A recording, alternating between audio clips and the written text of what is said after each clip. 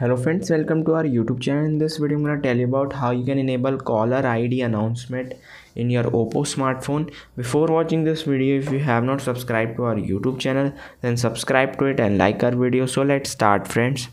First you have to open your phone app. Here you can see, click on phone app, click on three dots, go to settings, swipe down. Here it is caller ID announcement. The caller's name and the number will be read aloud for incoming calls. You have to put it in always. I hope you like this video. If you like this video, then subscribe to our YouTube channel for more helpful tips and tricks videos. See you next time.